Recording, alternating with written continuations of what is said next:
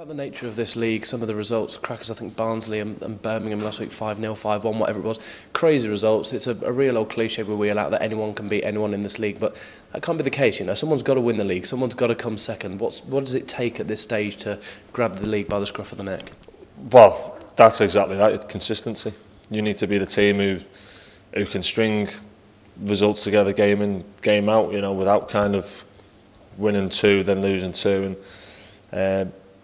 and you know the secret formula. As I say, I think teams who do it don't know what they're doing when they do it. You know, as I say, it can be, you know, bit of good luck, bit of fortune. But I think once you get into that pattern of winning games, it becomes a habit, and you know you've got to keep that up. And it's all down to how professional you are, and just to stay focused really on the prize at the end of it, which is promotion. And I'd say there is some good teams who do get beaten, are consistent, but as I say, you've got to be that team who really does get your head down and stay focused on it.